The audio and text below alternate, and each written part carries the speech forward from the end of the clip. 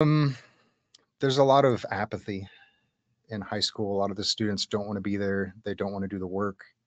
Um, in order to do chemistry, you have to know algebra, Hmm. and the students in high school don't necessarily know algebra.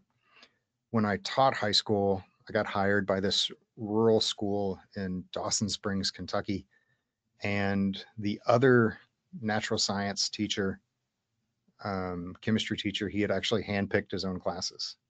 Okay. And so he had left me all of the 16-year-old freshmen Wow. that were just waiting to reach a certain age so that they could drop out of the school.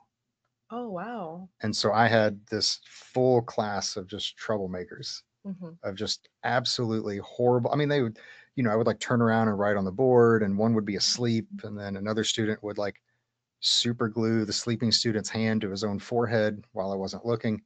And that was like a normal day, Mm. right?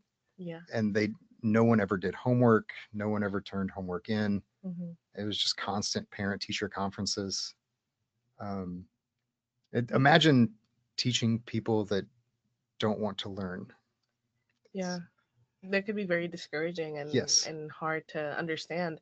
And so, do you think that the reason why these students behave that way, I guess, like without making too many assumptions, I think obviously educational access, I'm assuming, is limited in rural areas. Mhm. And so, do you think the reason why these kids didn't really, I guess, care was because their parents didn't care?